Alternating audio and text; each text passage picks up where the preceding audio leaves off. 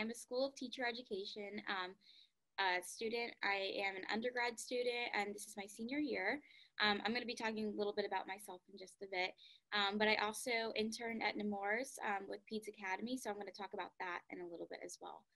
But today I'm doing a presentation on giving students a voice with communication boards. So it's basically just how teachers can support students who have speech and language impairments. So a little bit about myself. Again, my name is Megan Klein. I'm a current senior here at UCF studying elementary education.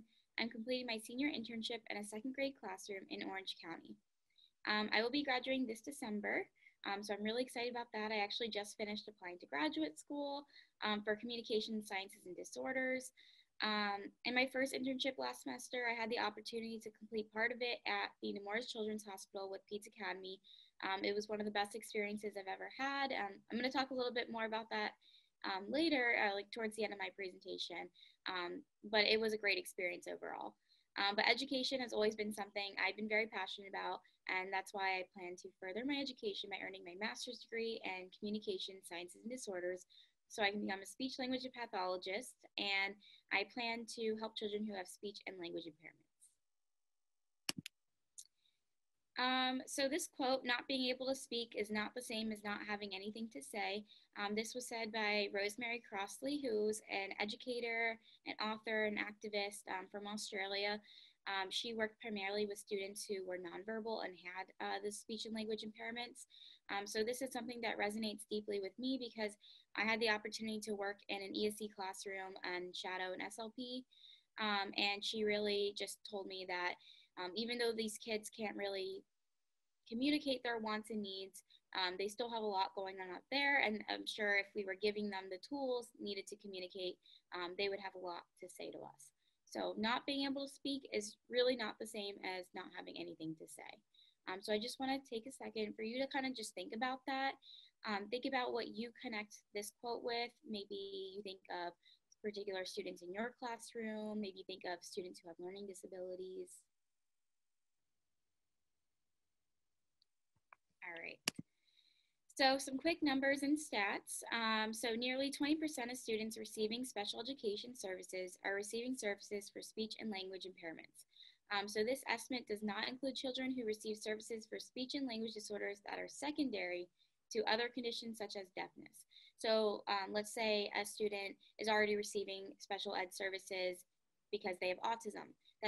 They're not included in this number. So this is just for students who are receiving special education services just for speech and language.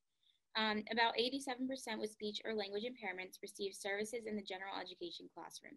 So this is a really big percentage and something that we as educators have to be cognizant of because 87% of students in our classrooms could have speech and language impairments. So it's very important to be aware of that. Roughly 5% of children have noticeable speech disorders by the first grade. So this is something more so for early education majors and those who are working with the early childhood population to be aware of because these are the individuals working with students who could have those speech and language impairments or like speech delays. So just being aware of that these students could have noticeable speech disorders by the first grade is important. And then 5 to 10% Americans may have communication disorders. So this number may not seem a lot, but when you think about the entire American population as a whole, 5 to 10% of Americans could have a communication disorder, and that is a pretty large number. So what is speech and language impairments? The American Speech and Hearing Association, otherwise known as ASHA, defines a communication disorder as an impairment in the ability to receive, send, process, and comprehend concepts or verbal, nonverbal, and graphic symbol systems. A communication disorder may be evident in the processes of hearing, language, and or speech. So I know that was a very wordy definition.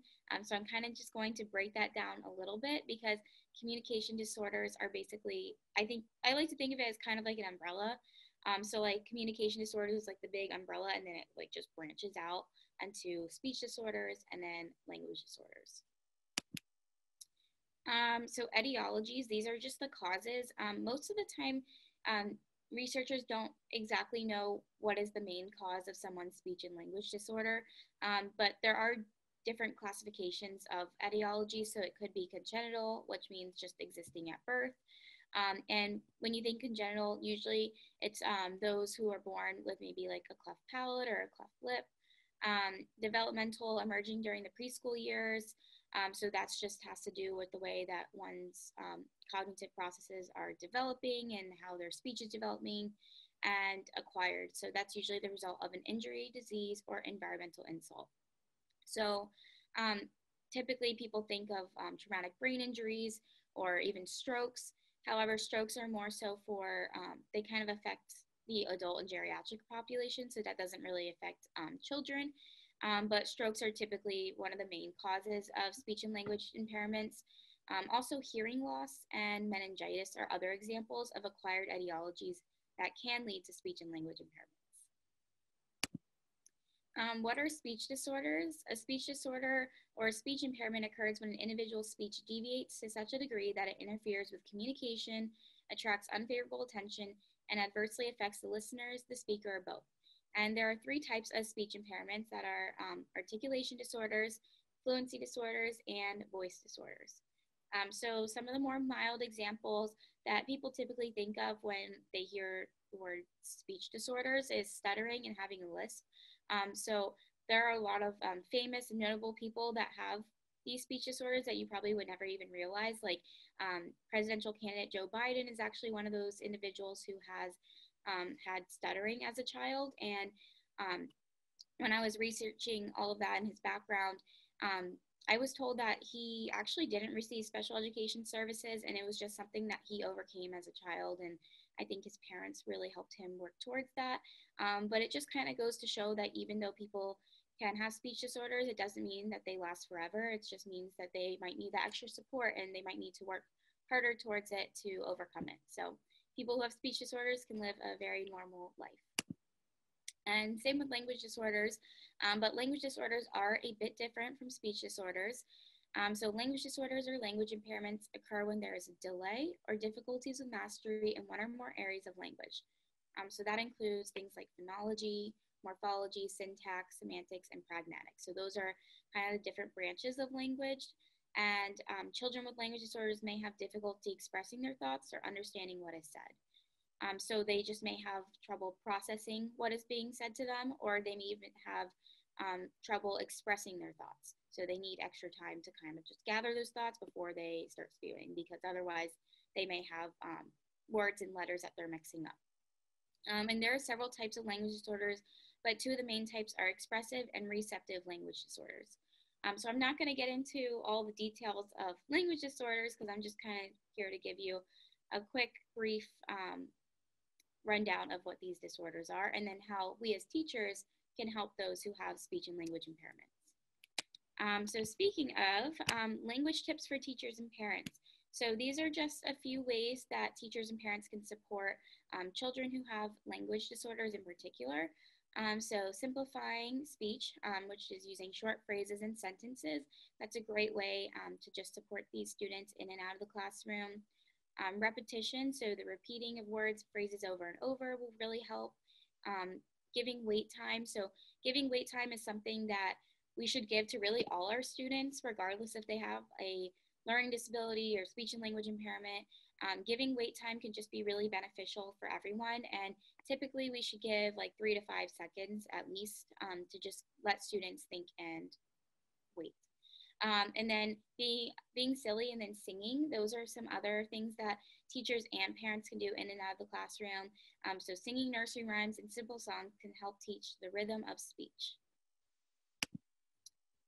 Okay, so what are some of the most common speech and language impairments that we see in our schools? So stuttering or stammering, that's the repetition of word, phrases, or parts of a word.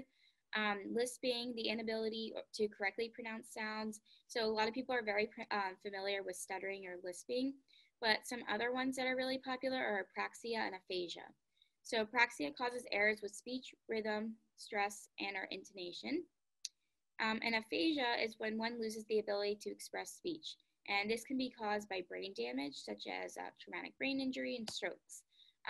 So when I was at the Nemours Children's Hospital, I got to work a lot with those who had traumatic brain injury.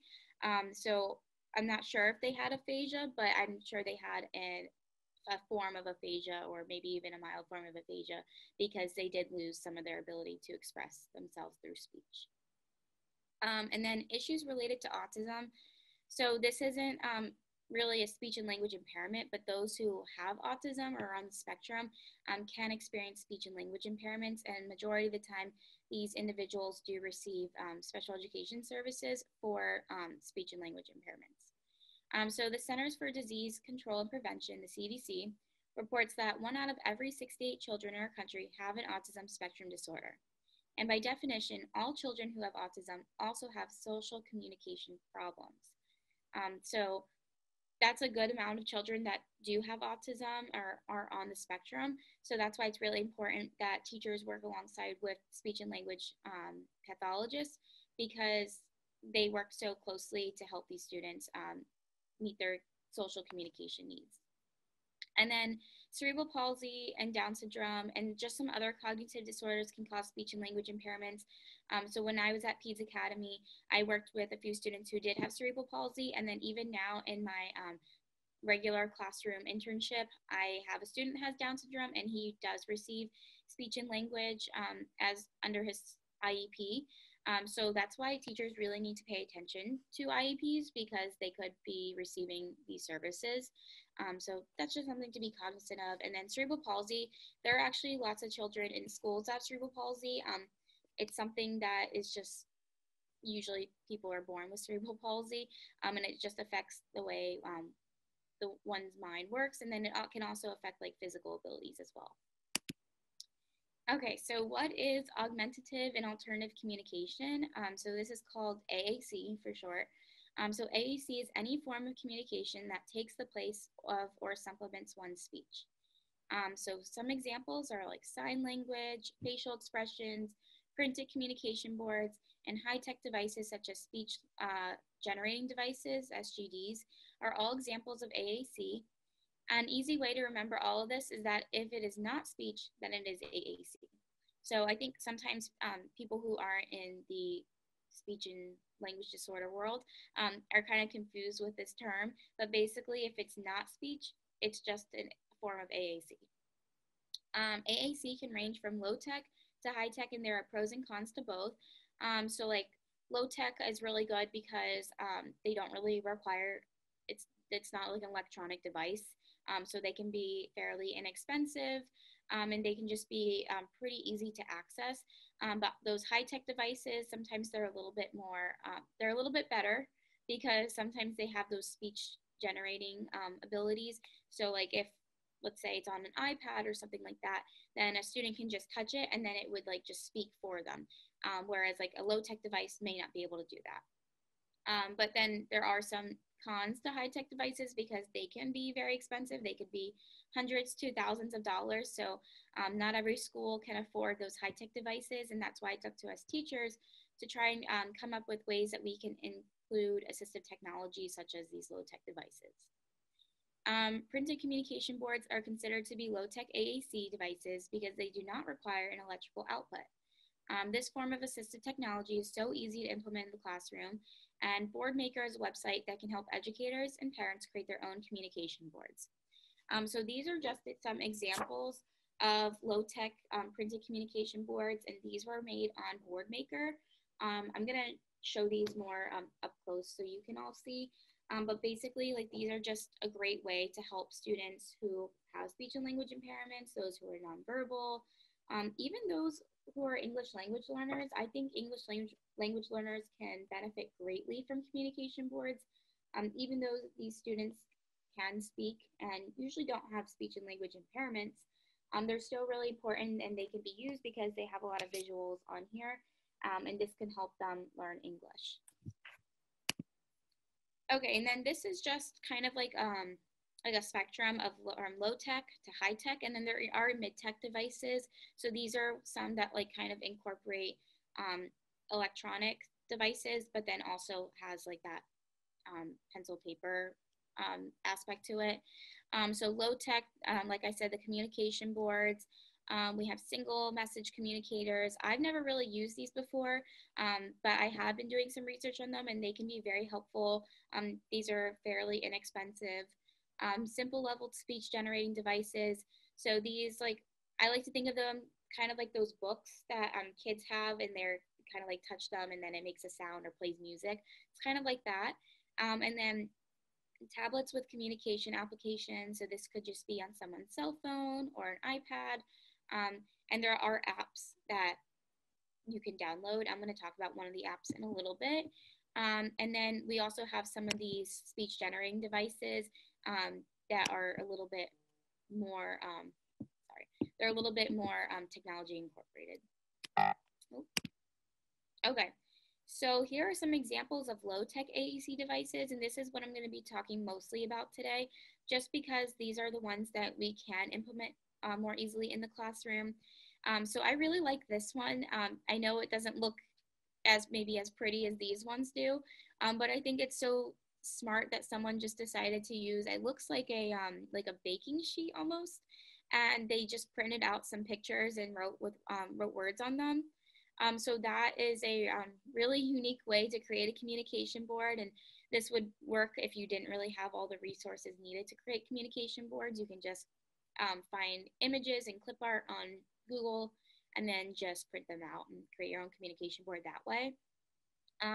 So these communication boards down here, they look like they were made with Boardmaker. So this is the website for Boardmaker, and I believe Boardmaker also has an app that you can download on your phone or any other electronic device. The only thing with Boardmaker is that it does cost money. So it is not really a cheap website to be a part of and to subscribe to. But they do offer a 30-day free trial. So if you want to try it out, see if you like it or not before you purchase, you can do that. And I believe Orange County Public Schools does provide Boardmaker to teachers, because I know if you go onto your OCPS Launchpad, I saw a Boardmaker on it the other day and was just trying to figure it out. But basically, I think OCPS and some other school districts may already pay for that subscription, so it's worth checking out. And then these are some examples of high-tech devices. So these kind of look like speech generating devices where if a child just clicks on the symbol or the word, then it will speak those words for them. And when I was working in the ESD classroom, all the students had these high-tech devices. All these students were nonverbal, so these were very, very helpful in understanding what their wants and needs were. They did have these communication boards, like these low-tech ones too, and these were really good because we would do, if you needed to do it for like a particular activity, you can kind of just like make a communication board just for that one activity. I'll talk about that in just a second as well. But these are really, really helpful for mostly those who are nonverbal. And then Proloquo, I don't even know if I'm saying that right, Proloquo to Go, a voice for those who cannot speak. This is another app that can be downloaded on any electronic device. It is pretty expensive though, kind of just like Boardmaker is. But you know, this is something to definitely look into, especially once you're in the classroom and you're teaching. You can always talk to whoever the ESD coordinator is at the school, see if you can get access to that, or even talk to the principal of the school. I'm sure anybody would be willing to try and help out these students if needed.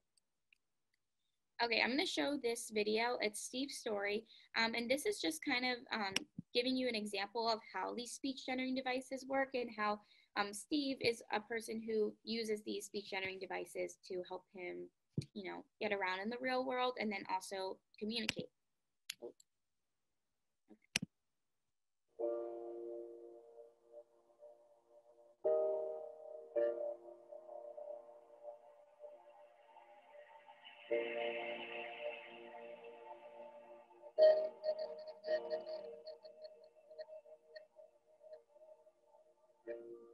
I am 33 years old and have had motor neuron disease for 2.5 years. I live in Sheffield with my wife Sarah and 2 sons, Charlie and Maxwell.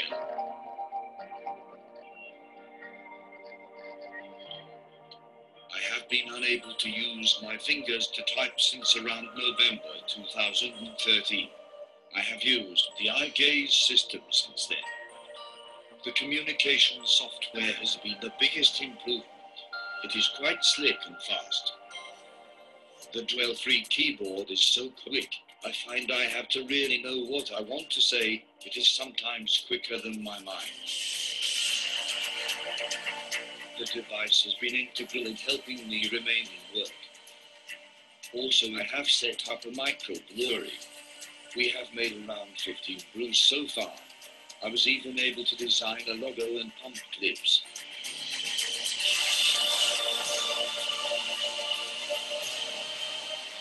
I don't think you can underestimate the effects that being able to communicate can have. It is critically important for me to be able to communicate with my sons. Thus, Daddy can turn the cartoons on which they appreciate.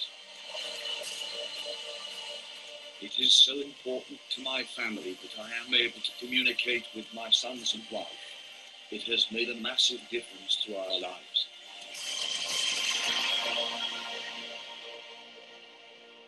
You don't have to live without a voice.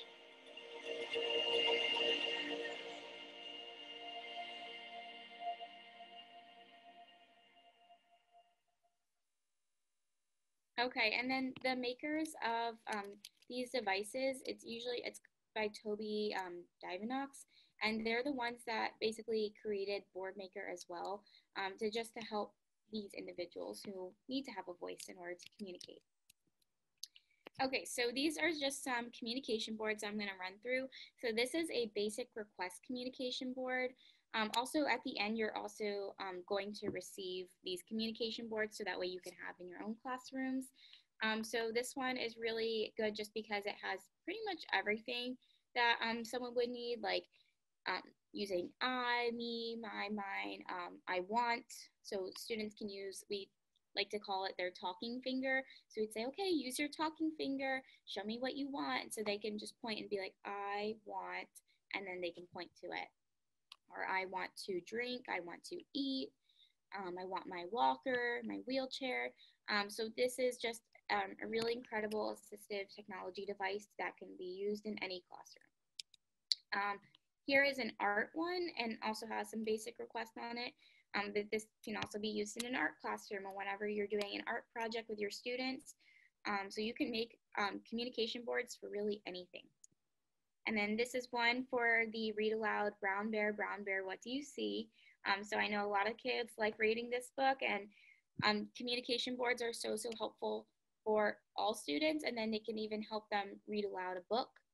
So I did this with one of my students in the ESC classroom, and we got to basically read the book together, and they would use their talking finger, and I'd say, okay, point to the brown bear, and they would go, brown bear, and then they would point to like, what do you see? I think there's a what word here. I cannot find it. Sometimes they're hard to find. Oh, here it is. What?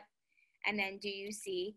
And then when they want to turn the page, they just point to that. And then we use, this is another form of an assistive technology that you can use in your classroom too, especially those who have physical impairments, puffing the pages.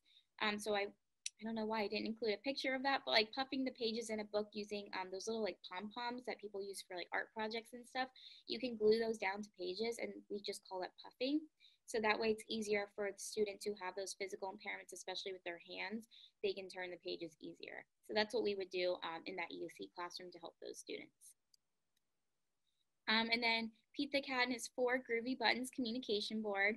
I love this book, and I think it'd be a great way to incorporate math and then ELA, and who says you can't help those who cannot speak to read this book. And again, this is great for English language learners too.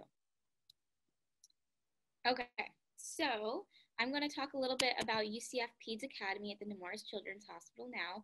I just want to play this quick video because there might be some of you that might not know what Peds Academy is, and it's just a wonderful program. I have nothing but wonderful things to say about it, so I'm just going to show a quick video introducing what Peds Academy is. Oh, my goodness. Medical advances for children with chronic and complex medical conditions have advanced at a really rapid rate, and education hasn't caught up with those children or kept up with medical advances. So even children who face some of the most insidious diseases now, they survive. And very simply put, the cost of living cannot be education. PEDS Academy, it's the world's first pediatric school program that's research-backed and dedicated to educating children in ways that are specific to their disease, phenotype, or condition. Sometimes being in the hospital is stressful. It can be stressful for the parents, stressful for the patient, obviously.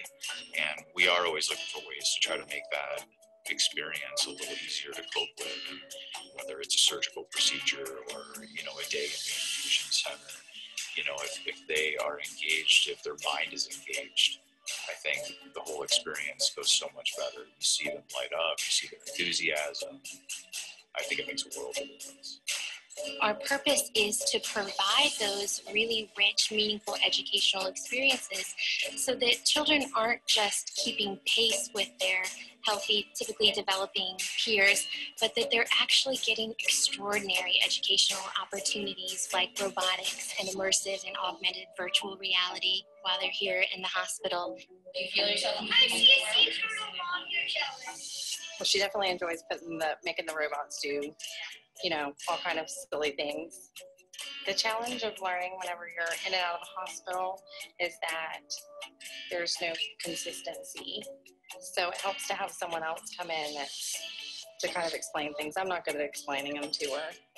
Some parents, when they learn what this is, have been immediately brought to tears, just tears of joy that they're going to have some support and being able to navigate the education for their child while they go through this experience, which in some cases will span years. I think it's definitely going to help her whenever she goes back to school. It's so exciting. It's such a high level of motivation for them that what we see in PEDS Academy is, yes, I'll do that thing. We're having to set time limits and say, okay, we've got to move on to the next room and, we'll be back tomorrow. But I think some of them would keep us in there all day.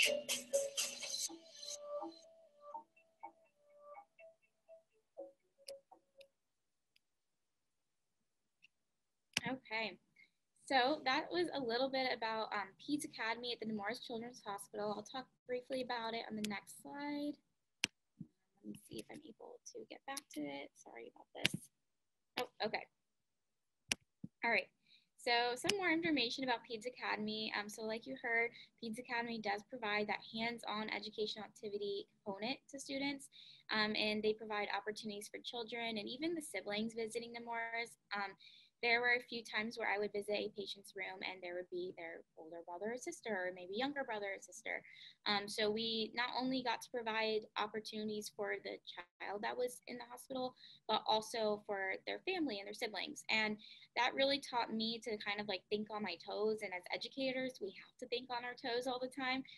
But providing those accommodations on the fly or differentiating instruction based on a child's physical or cognitive abilities, that is one of the most valuable takeaways I've experienced from this internship. I was unfortunately only there for a very short amount of time because of the pandemic and everything. I was there in the latter half of last semester, so that did get cut short, but I would do anything to be back at PEDS Academy. It is just such a wonderful experience. I can't speak any more highly about it, and I think everyone should go through it. If it's that's for you. But you just learn so much about how to provide those accommodations to students that you normally can't get in a regular classroom. And you're also providing instruction and doing lesson plans for students across all content areas, all grade levels. So you're not just stuck to like one grade level as well. So you're working with kids of all ages and on all content areas. And Nemours is really big on using technology and STEM to provide education. So we have like these robots called Dot and Dash, and it teaches kids how to code, and it's just a awesome experience. The kids love it. They always want to see Dot and Dash in their rooms, and it's so fun. The day goes by so fast when you're there, and you're like, oh, it's time to go already, and you don't want to leave. The kids don't want you to leave. The parents don't want you to leave. It's just an incredible experience, and I recommend it to anyone. So if anybody has any questions about PEDS Academy, please let me know. I can even have you get in touch with the coordinators there. And then I also provided some links in this presentation. So this is the application. So if you're interested in applying for it or want to know if you're eligible to apply for it, this link has it all. And then this link down here, Nemours link, that's just providing a little bit more background of Nemours. But I hope I covered pretty much everything. And then some helpful resources for parents, teachers, and speech language pathologists. So the list goes on. I had to limit it to just one slide. I tried to include the ones that I think are probably the most important ones or the most helpful for information. So of course, the American Speech Language Hearing Association, or ASHA, they're just an amazing organization. They support students who are trying to become SLPs or audiologists, and they provide resources for parents, teachers, you name it, they have it. The Center for Parent Information and Resources on Speech and Language Impairments, a great resource for parents, maybe not so much teachers, but this is something that teachers can provide for those parents who have a child who has a speech or language impairment. The Division for Communication Disabilities and Deafness, Council for Exceptional Children, great resource for pretty much everyone. The National Association of Special Education Teachers, definitely more so for teachers than it is for parents. But like I said earlier, teachers work so closely with SLPs and even other school personnel. So even if you're just becoming a general education teacher, this is still something to look into, and it might give you some helpful resources in providing differentiated instruction for those students who have special education services. Project Ideal, another great resource for parents, teachers, and SLPs. And then, of course, Boardmaker, which can be used to create your communication boards. If anybody has any questions at all, like, I'd be more than happy to answer any of them. Or if you're interested in connecting with me, you can just email me. Again, I'm Megan Klein. So I am still a senior undergraduate student here at UCF. And I'm graduating this December. I also just applied to graduate school for UCF's Communication Science Disorders program. So if anyone has any questions about what it's like to apply to the program or what the requirements are, just shoot me an email and I'd be more than happy to get back to you and connect with you. But thank you so much for giving me this time today to present to you all this information. I know it was a lot. I'm going to include this presentation so that way that you guys have it, and then also all of the communication boards will be sent to you as well. So thank you so much for joining me today.